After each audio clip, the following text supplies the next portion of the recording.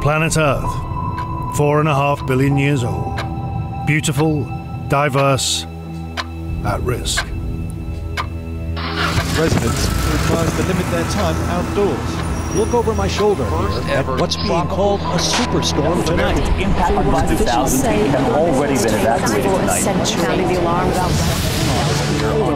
And we begin with a wildfire alert. NASA scientists have proven that 17 of the 18 warmest years on record have occurred since 2001. We are now at a pivotal moment in history. We are the last generation of the human race that can still prevent catastrophic climate change and species extinction.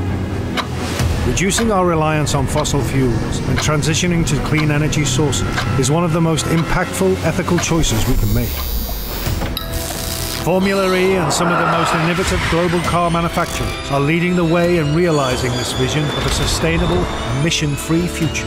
And now, this same team has developed a groundbreaking and truly epic global mission for our threatened times, Extreme E. Extreme E is a pioneering all-electric race series that will showcase electric vehicles being pushed to their limits in the world's most extreme environments. Racing through already damaged ecosystems, this expeditionary series will bring us face to face with the consequences of the climate crisis and mankind's impact on the planet. Base camp for this mission will be the St. Helena, an iconic former postal ship, now reconstituted as cargo vessel, scientific research hub, and race headquarters.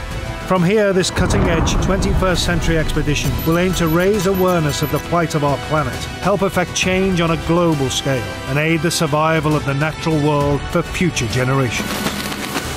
Motor racing is about speed, about making every second count. We now need that same ethos, that same desire to win more than ever in the fight against climate change.